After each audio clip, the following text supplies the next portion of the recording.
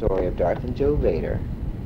This is when they were about 8 and 6 years old, and they were walking past, they just walked past Jar Jar. They noticed that he had a couple of apples in his hand and he wasn't eating them, which was unusual. "What are you doing?" asked Joe. "Jar Jar bringing apples to Apple Boy." "Apple Boy? Georgie Apple Boy. Jar Jar pay for apples with apples, get more apples." "Okay, Jar Jar, have fun," said Darth, and they kept walking as they heard the sound of Jar Jar crunching an apple in his mouth. Jar Jar's eating the apples that he's going to use to pay for the apples.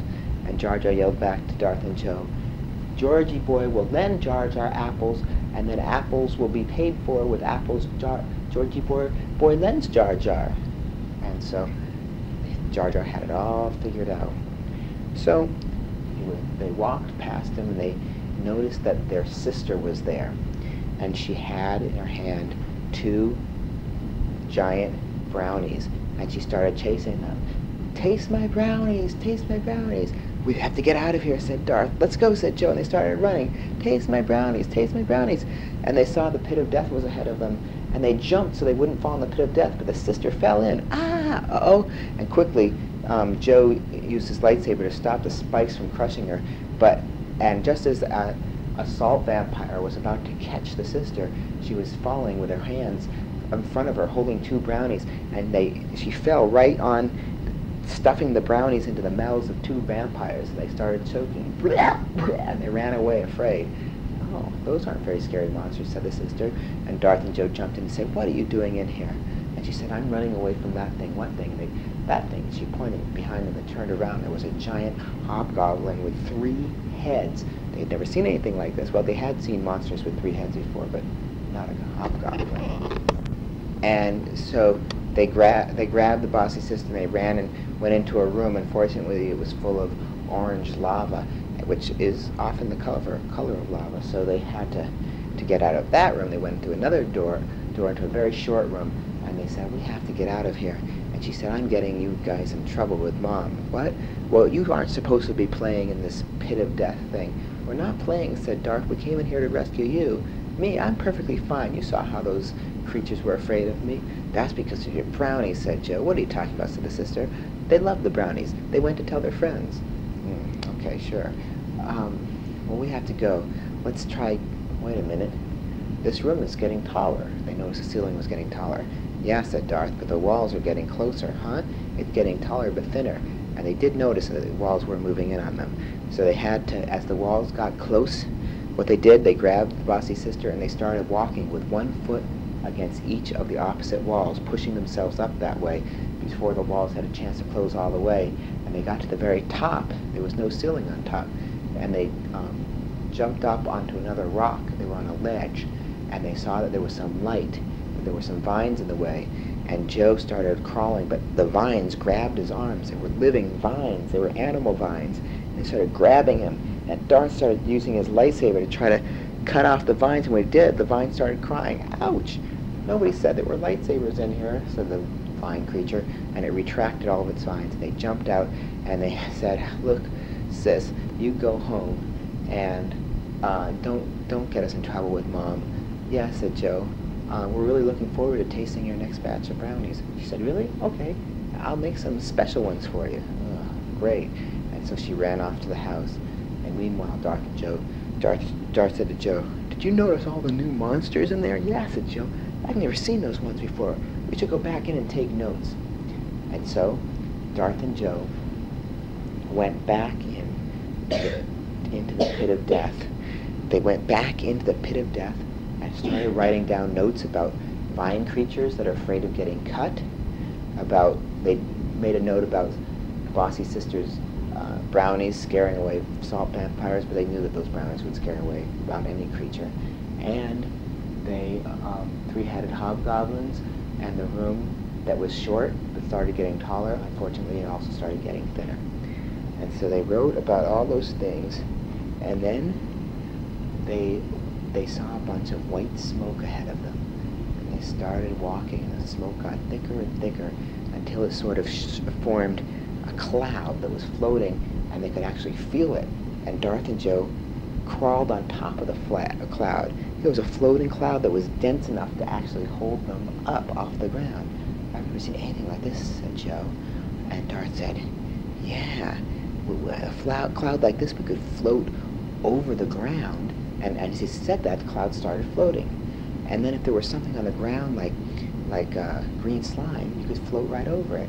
Yeah, and they looked around, there was no green slime, but they did see some guacs, and Darth and Joe waved to them, and Joe said, look, we're flying right over the guacs. And as he said that, they were flying right over the guacs. And Darth said, this would be a great way if you had to get over one of those, like that frozen lake, without sliding around, you could float over it. And as soon as they said that, the cloud quickly turned left, right, down, up, down, and went around all these curves and went to the frozen lake and floated straight across it. He's listening to us, said Joe. This is great, said Darth. How can we get one of these in our pit of death? And when he said that, whoosh, the cloud actually floated up to left to right, swirled around and floated out of the pit of death over to their pit of death and down into it, even though it was closed officially. And Darth and Joe realized that they had found a very valuable thing indeed, a magic floating cloud. This cloud, said Joe, it has to have come from somewhere. I mean, it has to be an invention. And Darth said, I wonder if this cloud can float to where it came from. And as he said that, the cloud floated out of Darth and Joe's pit of death, back into the real pit of death, and past a bunch of monsters and into a portal. And they recognized it because they had been in portals like this before. They lead to other planets, to pits of death and other planets. And they went through the portal, and they were in Utopian, the mountains of Utopian, which is a planet that Darth and Joe had heard about.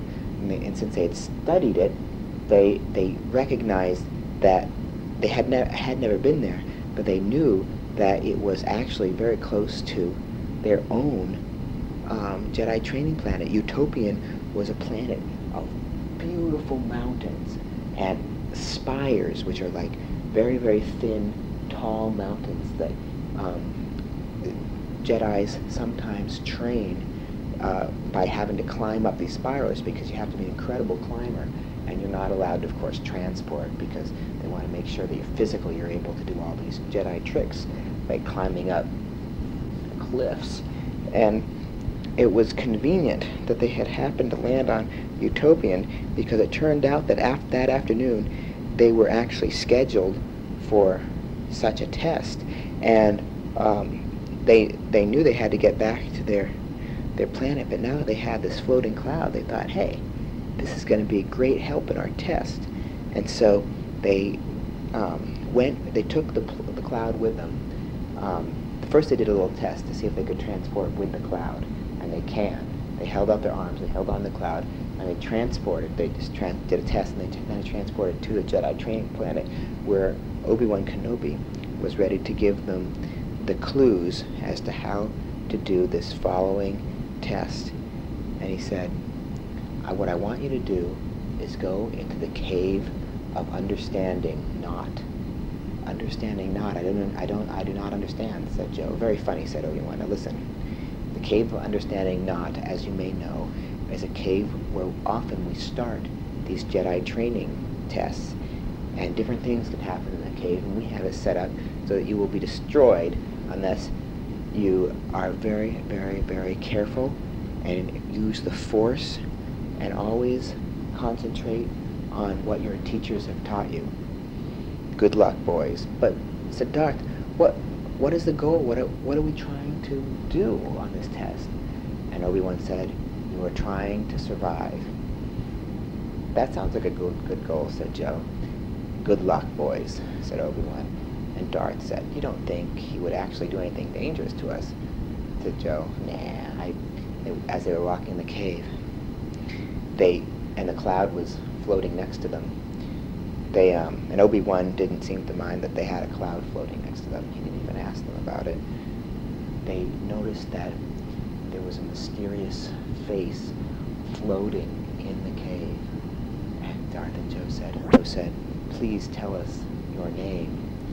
And the voice said, "I am the name of Guam."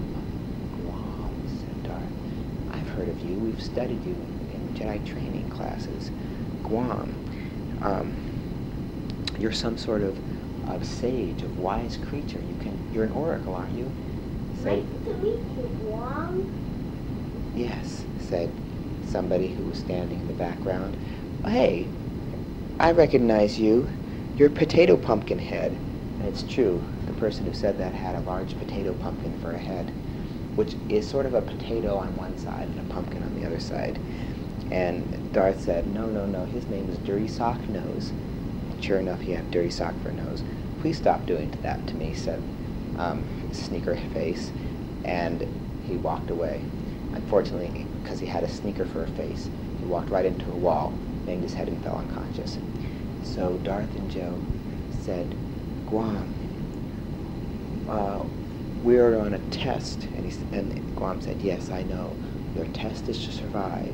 First, you must not be eaten by the giant saber-toothed tiger that is quickly approaching you." And they looked and yelled, "Ah!" as they ran, because it was a giant saber-toothed tiger. And jump on the cloud. And they jumped on the cloud. "Float away!" And the cloud started floating very fast. And it floated over a pool of oil that a saber-toothed tiger couldn't cross. And they saw a way out of the cave straight up, and they floated straight up out of the cave through a very, very tall hole way up high in the ceiling. And suddenly, they realized that they were on Utopia. How did we get here?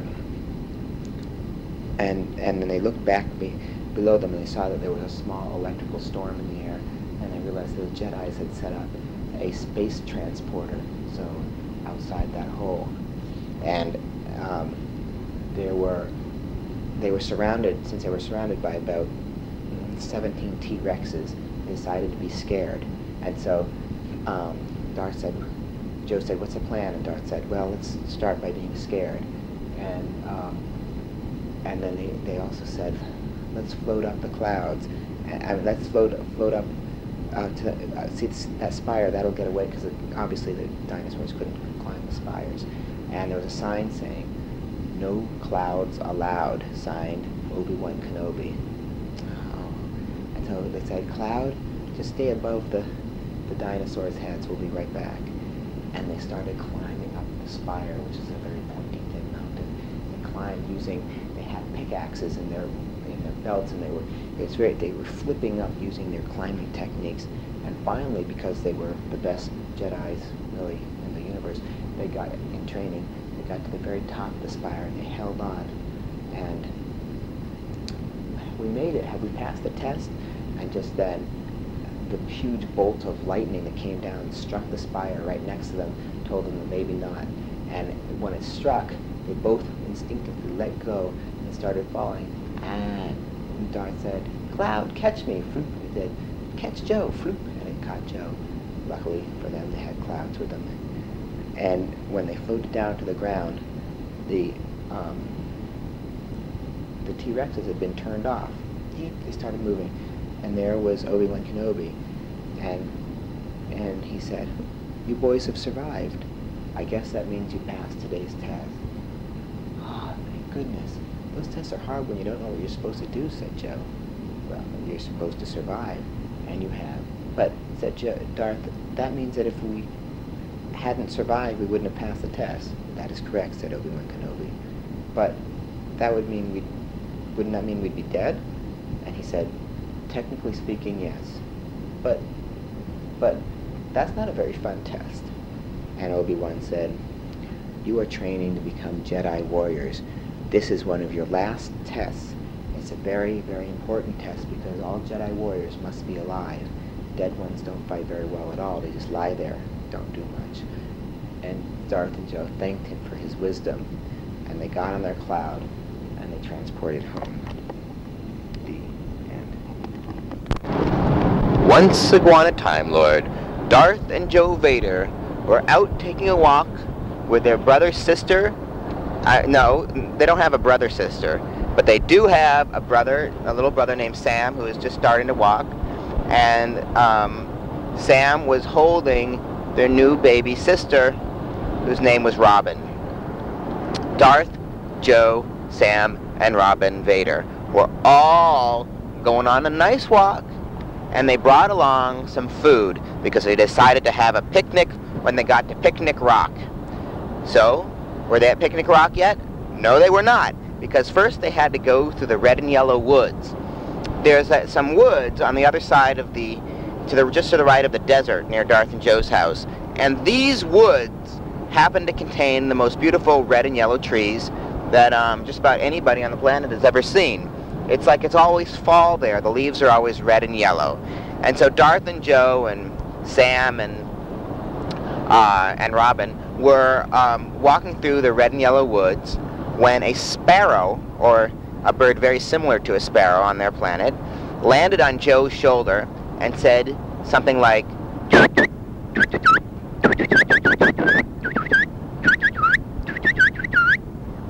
and he also said,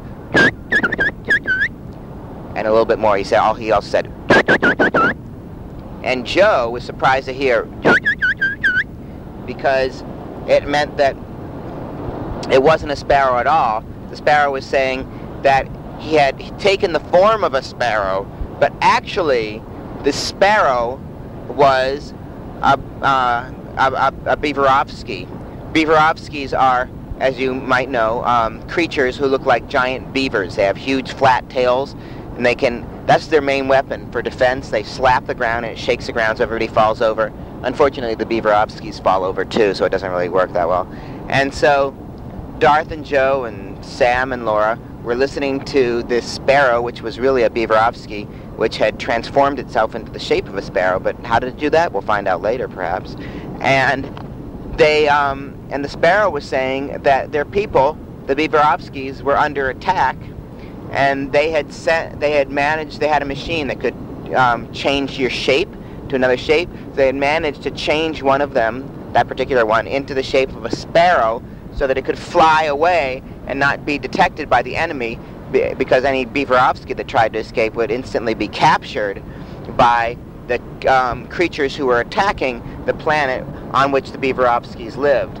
And so Darth and Joe were very alarmed to hear this, and as Jedi warriors they knew that they had to go to the aid of the Beaverovskies. They had to find out what was going on.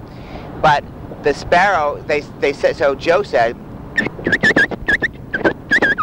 which meant, we'll help you as soon as we drop off Sam and Robin. But the sparrow said, which meant, there's no time. We have to go right away. And so Darth and Joe decided to take Sam and Robin with them. They knew it was somewhat dangerous, but they thought they could probably find a safe place for Sam and Robin. Maybe they could turn them into sparrows when they got there so that the creatures attacking the Beaverovsky would not harm them.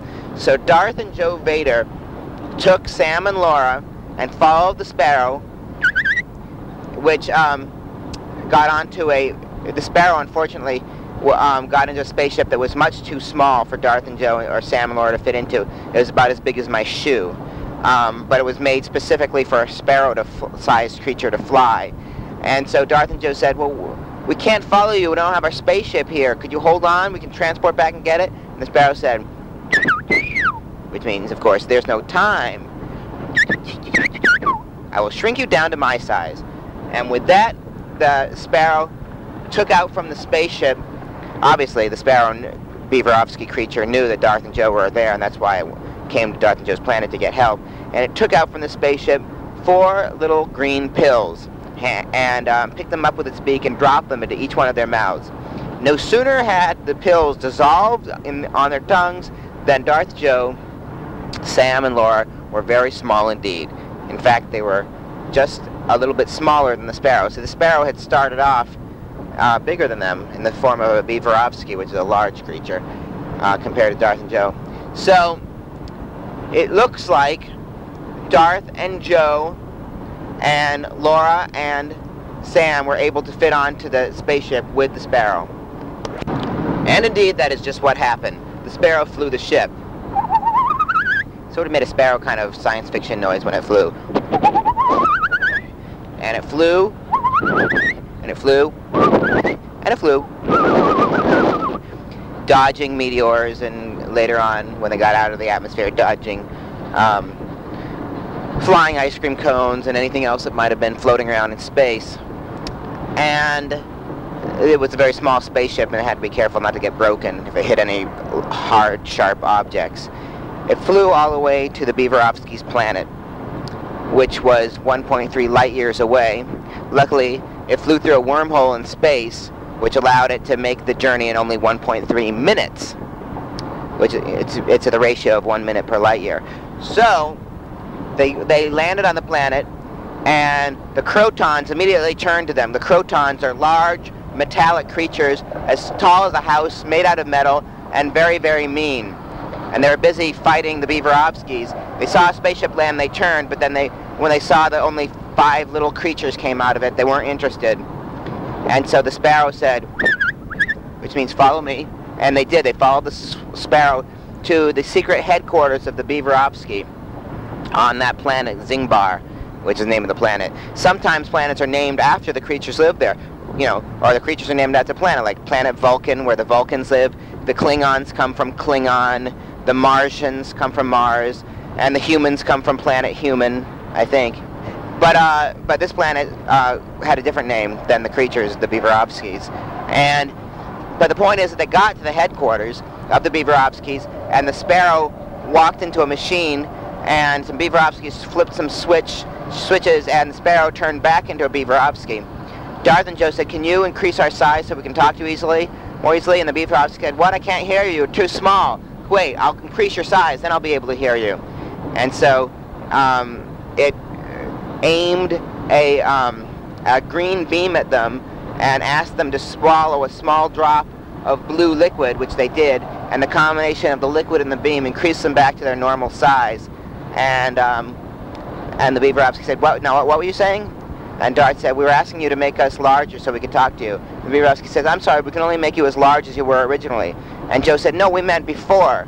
And he says, "Yes, exactly, before." "Oh, never mind," said Sam, who was following the conversation with great interest and still holding Robin in his arms. And so so Joe turned to Sam and said, "Now you have to take care of Laura. I mean, not that that's her name, because her name is Robin." "What? Why did you call her Laura?" I forget the name of our sister every once in a while," said Joe, "but you have to take care of her, whoever it is, so you can't come with us on this adventure. You have to stay here." And Sam said, "I'm coming on the adventure. The Beaverovsky can take care of Robin." And the Beaverovsky said, "Oh yes, we love taking care of small humans. Well, it'll be no problem at all." And so one of the Beaverovskys reached down and picked up Robin, who was still a baby and in diapers, and held her in his arms, and in fact said, "Look, we can play a little game." And he put Robin on his tail, and they took turns flipping Robin back and forth, playing catch with her, and she loved it because she got to fly back and forth between the tails of the Beaverovsky. Floop, floop. They had kind of soft tails, so it didn't hurt when she landed. Floop, and she flew through the air. And pretty soon Sam wanted to do that too, and he started doing that. And then Joe said, "I want to do it." And then Darth said, "We don't have time, we have to go." And then Sam got off the tail, and they kept flipping Robin back and forth. But Sam, Joe, and Darth went into another room with the Beaverovsky, who had previously been a Sparrow, and they asked what they can do to help. And the Beaverovsky, whose name was June, said, "Well, it's like this, Sam and Joe and Darth. These Crotons are attacking our planet." "Why are they attacking your planet?" said Darth. "Oh, we don't know. They just hate us. They hate our way of Beaverovsky life. They just hate Beaverovskys. They just attack us for no reason at all." Said Joe. "That doesn't seem very likely, but let's skip that point for right now and ask you, where are they coming from?" "They're coming from their planet, of course." "Aha. And are they still coming?" "Yes, yes, more of them all the time." "And where are they landing?" "In the Great Valley." "Ah, so that's where they're coming from," said Joe. And Darth said, "Hmm." And Sam said, "Hmm," also. And the Beaverovsky said, June said, "You have to help us stop them. We must destroy them before they destroy us." "Okay, well, we're going to help solve this problem." "Oh, thank you. We knew we could trust Darth and Joe Vader and his young brother Sam." And Joe said, "No, Sam, you're not trained to be a Jedi warrior yet." They knew Sam wanted to become a Jedi warrior. So you can follow, but you have to be very careful. Just do what we tell you to do. And Sam said, don't worry. I'll do what you tell me to do, and we'll beat these Croton creatures. And so that's what happened. They decided first to go to the source of the problem, the Great Valley, to see the Crotons for themselves. So when Darth and Joe and Sam got there, they saw that sure enough, spaceship after spaceship was landing, out were coming the metallic giant Crotons, and they were getting orders from some larger metallic Croton who was pointing and speaking in some language they didn't instantly recognize because it was a mechanical language and not a language of an animal or a small child. And the Crotons were going off to destroy the Beaverovskies. This just didn't seem right. This just doesn't seem right, said Joe. The Beaverovskies living here in peace and these creatures and robots coming down and destroying them. We have to do something about this. You're right, said Darth. But there are an awful lot of them. How about a time lasso, said Joe. Yeah, but we don't have enough time lassos to lasso all of them. We have to find something else. What about a magnet, said Sam. Hey, that's an idea. Maybe these guys are metallic. Let's test. And Joe had a refrigerator magnet in his pocket, and he flipped it in the air, and it hit one of the Crotons, but it fell right off. They must be made out of stainless steel or some other non-magnetized metal, said Darth. Right, said Joe. Good idea, said Sam, but it's not going to work on these particular robot creatures. Well, we have to think of something else. They agreed. Ah, I have an idea, said Darth. We've got to get to know them better so we can find their weakness, or at least find out why they're attacking the Beaverovskies. Good thinking. We could just ask them. No, why would they trust us? We have to get them on our side. I have an idea. Come on. And they went back to the Beaverovsky headquarters, and they decided to change one of them into a beaver. And Joe said, a Beaverovsky, to trick the Croton. So Joe said, you change me into a Beaverovsky, and then you and Sam can be pretending to beat me up. Good idea. And then Sam said, no, change me, because I don't know how to do any Jedi warrior fighting yet, but if you change me into Beaverovsky, then you two can flip me back and forth, and then if you need to fight the Crotons, you'll both be in your human-type form, and you'll be able to fight them easier than if you were Beaverovsky. It does make a lot of sense, said Darth. Yeah, said Joe. It could be dangerous.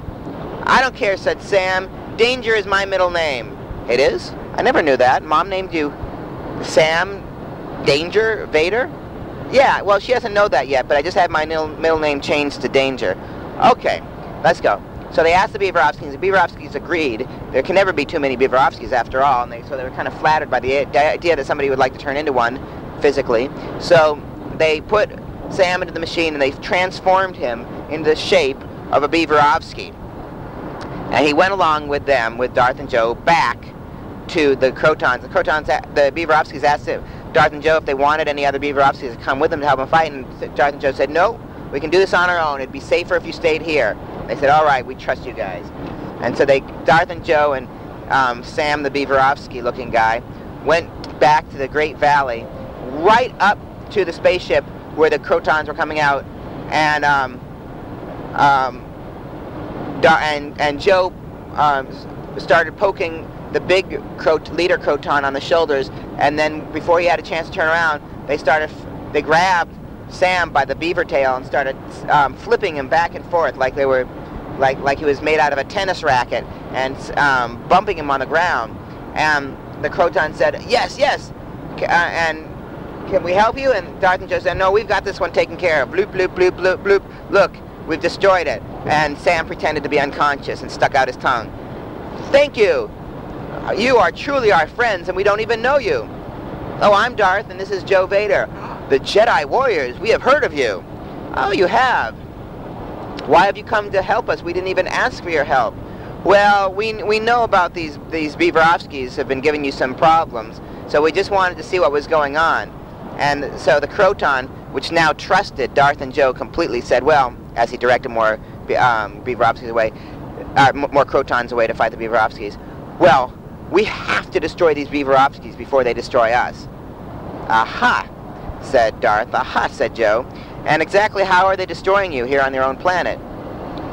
Well, their planet I don't know if you've been paying attention to the newspapers, but their planet recently changed courses. It changed its orbit, and in its new orbit, it's pushing, the gravity of the planet has been pushing sucking these asteroids out of their normal orbits and sending them right to our planets. It's been smashing down and killing our people, our buildings, and our peanut butter sandwiches, and not that we eat them, but they're a form of artwork for our people, and everything that we hold dear and love. And the Beaverovskies purposely have been trying to destroy us, and the only thing we can do is come here and destroy the Beaverovskies so that we can get their planet, and then maybe so that they won't stop us from destroying their planet, and we'll be safe again.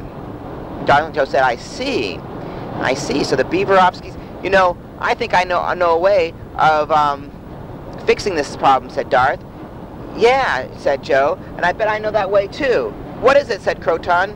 Well, you're using brute force on the Beaverovskies, but I'm not sure they really understand what's going on. Oh, said Croton, the Beaverovskies are evil incarnate. That means they're just purely bad. All they want to do is, they just live to destroy Crotons. That's all they've ever wanted to do. They've never come over and asked us to borrow any sugar. They've never come over and asked us if they could learn to sing our songs or to walk our walks. They've never worn any I Love Crotons hats on their heads.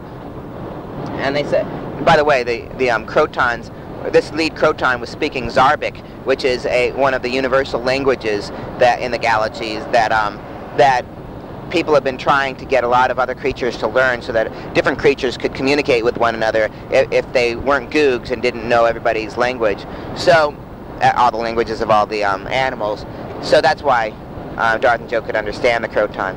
That is just a little aside bit of information for you there to file away in your memory compartments. Now, in any case, Darth and Joe and the fake unconscious Sam Beaverovsky were listening to the Croton speak, and Darth and Joe said, we think we can get the Crotons to change course, but it's going to take, we're going to need one of you to come with us. It'll be very brave. It's a dangerous mission. You might be destroyed. And the lead Croton said, I am not afraid of being destroyed if it means destroying the Beaverovskies' evil mission.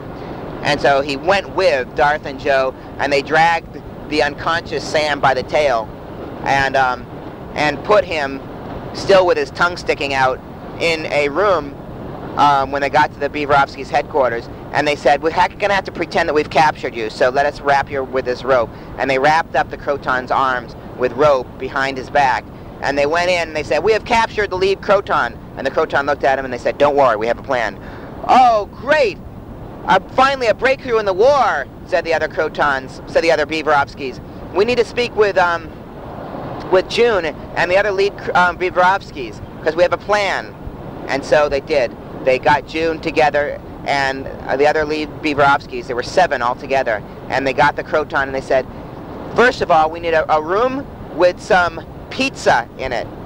Pizza. A room with pizza. Beaverovskies can prepare that. And so they prepared a room with a table and some chairs and some pizza. And Darth and Joe brought the lead Croton into the room and also brought June into the room, because they could see that June actually was one of the lead Beaverovskies, and said, the other lead Beaverovskies, wait out here. We'll bring the prisoner inside the room. And they had him sit down, and they untied him and said, don't worry, we have him under control. We have a special gun that controls him, said Joe to the Beaverovsky, because he was afraid of the Croton when he had his arms released. And he said, before we do anything, I'm hungry, let's have some pizza. How can you eat at a time like this, said June. We have the lead Croton here. We have to destroy him or get information from him. Yeah, but let's eat first. Everybody gives out information better when they're on a full stomach. Otherwise, he's just going to be all cranky. All right. And so the Beaverovsky, June, and the Croton, whose name was Malar and June and Darth and Joe started eating their pizza. And actually, Sam smelled the pizza through the door, and he couldn't stop himself. And he ran into the room. He ran out of the room where he was, ran into the room, and said, pizza, can I have some? And Croton said, I thought they destroyed you, because he recognized that Beaverovsky. Oh, yeah, well, I'm not completely destroyed. I'm good enough to eat pizza. What's going on here, said Croton. Said Malar the Croton. And June said, well, you're our prisoner, that's what's going on, and we're going to get some vital information from you so we can finally stop your cruel invasion and save the Beaverovsky people. And Mallory said, ha! Save them so they can destroy us? What are you talking about? We're innocent, peace-loving people. You're the ones who are trying to destroy us. And so Darth said, wait. Let's not talk about any of this right now. Let's just have some pizza. And so they started eating pizza. And actually, it was good pizza. And it was a sort of pizza that Beaverovskies and Crotons and Darth and Joe's, whatever creatures they were, I think, very similar to humans, could eat in peace and hunger and enjoy it, because it was actually one of the best pizzas that all three types of those creatures had. And certainly the first time that Crotons and Beaverovskies of any kind have ever sat down and eaten together. And Darth said, now June, tell us a little bit about your family. I come from a large Beaverovsky family. I have 16 children of my own, and I'm one of 23 children, but we're thinking of having more children. And Croton said, oh, I have 23 children myself. What? Said June, Crotons don't have children, they just manufacture them in a factory. Oh no, said Croton, we make our own children. You do? How do you make them? Oh, it's a fascinating process. What we do is a bunch of us get together and we take some components from our own bodies out and we construct little Crotons who then are able to increase their own mass or their own size by finding some scrap metal and building on. So, and then we go and we replace the missing parts on ourselves. So it's a cooperative effort. It takes about 5 or 6 Crotons to create one Croton offspring. How many Beaverovskies does it take? And the Beaverovsky says, oh, it's just me and my mate. We create our offspring, our babies ourselves, but then we live in a community, and there are several adult Beaverovskis who care for all the children, because otherwise, we make so many children, they wouldn't be able to care for them. And the Croton said, well, that's fascinating. How come your planet isn't overpopulated if you're creating so many Beaverovskis? I mean, if every 2 Beaverovskis create 16 to 23 babies, Beaverovskis. And the Beaverovsky said, well, we've been spreading out to other planets where we can live, and also we've been working on a program of miniaturization. We're already able to change our sizes, and we're thinking if we miniaturize ourselves, we'll have a lot more room on this planet. Fascinating, said the Croton. We've been having the exact same problem, but we decided that we couldn't figure out how to miniaturize our components and still have us work correctly. And the Beaverovsky said, oh, well, we've devised a molecular miniaturization. Hey, these guys used it, Darth and Joe and their brother Sam. Yeah, said Sam. What? Your brother is a Beaverovsky? Oh, he's not really a Beaverovsky. He just was we transformed him to that shape, said June. Would you like to see how it works? And the Croton said, yeah, this is fascinating. And so they all walked out into their room, and the other Beaverovskis were surprised to see the Croton walking among them, not tied up. And Darth just said to them, it's okay. Yeah, June said, yeah, he's a cool Croton, don't worry about it. And they showed him the machine and said, look, I can turn myself into a sparrow. And he showed him, turn himself into a sparrow and then back into a Beaverovsky. Wow, would that work on creatures like Beaverovskis? Well, it might, but Darth was quick to point out, you might have to change some of the settings because Beaverovskis are made out of metal, because Crotons are made out of metal. Huh, I almost said Beaverovskis, and they all laughed. Let's go back in and finish our pizza. You know what I would really love, said the Croton? Ice cream. Hey, you like ice cream too? I didn't think that Crotons ate ice cream, said the Beaverovsky June to Malar, and so June said, ice cream for everybody. And so they brought in some ice cream, and the Crotons and the Beaverovskis on the other side of the door also ate the ice cream while they ate ice cream on the inside. And pretty soon they had a pretty good time talking, and then they said, well, what were we talking about again? You know, I'd like to see your family sometime.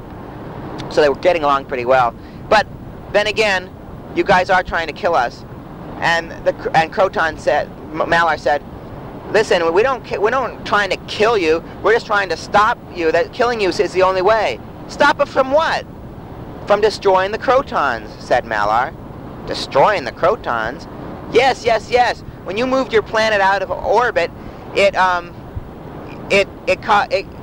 you're sending down all those meteors to destroy us. Oh, said June. Well, we didn't purposely move our planet out of orbit. There was an explosion. One of our experiments went wrong, and a huge factory blew up when we were trying to create this miniaturization and transformation process. Oh, you mean a giant explosion pushed your planet off orbit? Yeah, and it's terrible because it's really cold out here in this larger circular elliptical orbit, and we haven't been able to figure out a way of getting us back because we thought we would set off another explosion, but then we were afraid that our planet couldn't take it and the planet might fall apart. And the Croton said, but you can move planets. It's just a matter of adjusting the magnetic poles of the planets and doing a little vibration. What? Yeah, we move planets all the time, said Croton. Said Malar, the Croton. Well, said June, if you could help us move this planet, it would solve both our problems. Exactly. And the Croton turned on his wristwatch communicator, and he said, attention all Crotons, this is Malar. Go back in your spaceships. Call off the invasion. We have reached a settlement with the Beaverovskies. Repeat, stop attacking Beaverovskies. We have reached a solution. And pretty soon there was a call in to the Beaverovskies, and it said it was from some of the people outside, some of the Beaverovskies, to June and to the other leaders, saying, the Crotons have retreated. They stopped attacking us. Should we attack them in their spaceship? And June said, no, no, no. And the other leaders said, no, do not attack any Crotons. Come back to the compound. We are safe from the attack. The Croton attack has been called off. But they're going to attack us again, said the person outside. No, no, no, we've reached a solution. Repeat, do not attack the Crotons. And so Darth and Joe helped set up a television station that went back and forth between the Croton planet and the Beaverovskies planet so they could communicate all the time in case there was any problem. And the Crotons used their technical expertise to adjust the magnetic pole and gently vibrate, cautiously vibrate the Beaverovskies planet, which had its own name, which I'm not going to reveal because it's early on the tape, and they vibrated and changed the magnetic field until the Beaverovsky planet was back into orbit and stopped the meteors from flying down toward the Croton's planet. And so the Crotons and the Beaverovskies realized it was all a mistake, and that the other side wasn't just trying to kill them for no reason, but they realized they also learned a valuable lesson that you have to ask why somebody's mad at you. You can't just assume that you know why they're mad at you, because you're probably wrong. So because there's usually a reason, and sometimes there's a reason for the reason. So sometimes there are layers of reason that explain why this conflict is happening, that it's not just happening for no reason at all. So they were able to find their solution and live in peace, and the Beaverovskies and the Crotons actually became friendly peoples living together to solve all sorts of problems in the galaxy. And Darth and Joe and Sam and even Robin, their names became famous once again for helping to solve problems.